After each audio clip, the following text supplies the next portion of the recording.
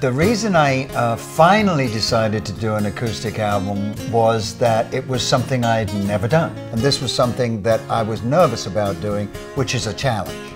I think the performance of the songs is much more like going back to how they were originally played after they were originally written. They have obviously morphed into something else over hundreds of years, you know. So I wanted to go back to the simplicity of one guitar and one voice.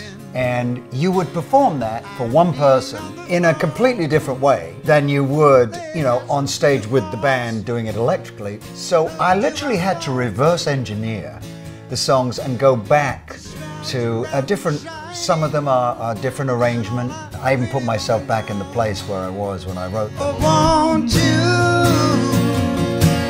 show me the way? I wrote Show Me the Way and Baby I Love Your Way in the same day. Ooh, baby, I love the way every day. I was in the Bahamas and I wrote Show Me the Way in the morning after not having written anything for like a couple of weeks.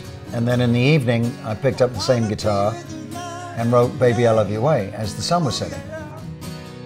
We call that a good day in the publishing business.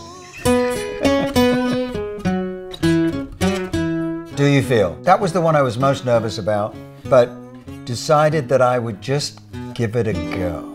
I wanted to see what it would be like, you know, just two acoustics doing that harmony opening riff. Never thought that it would work, but it really does. It's like one of my favorites.